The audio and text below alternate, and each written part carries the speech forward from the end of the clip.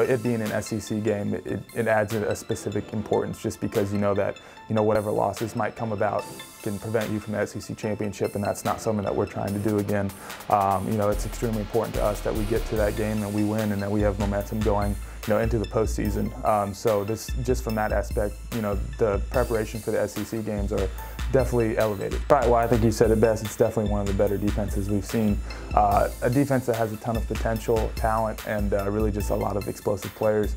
Obviously they've had a lot of great success in their past, and it's going to be a great challenge for us, especially playing in Oxford. It's never an easy place to play, so we're definitely going to need to come with our A game.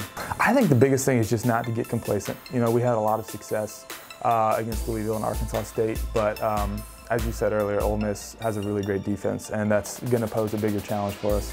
So I think the biggest thing is just to not settle with what we've done, not rest on our laurels.